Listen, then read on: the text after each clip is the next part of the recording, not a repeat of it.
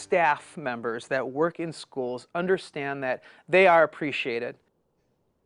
A new program is meant to highlight staff and teachers at schools on the eastern side of our state, and Local 5 is a proud partner of this new one-of-a-kind awards program. Barrett Tryon explains how it works.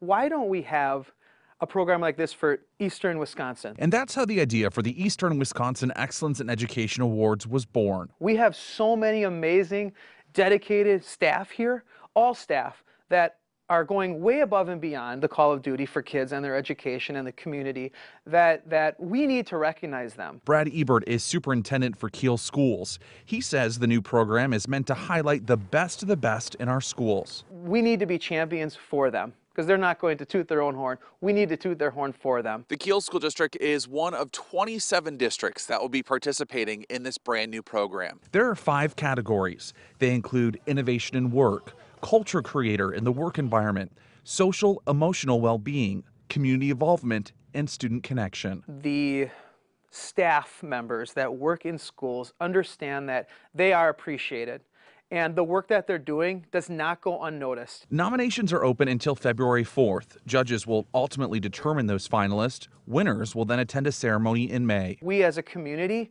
we as staff, we as students, parents, is by nominating people that continue to go above and beyond and give them some recognition. Shining a light on those who make schools great for kids of all ages. In Kiel, Barrett Tryon, Local 5 News.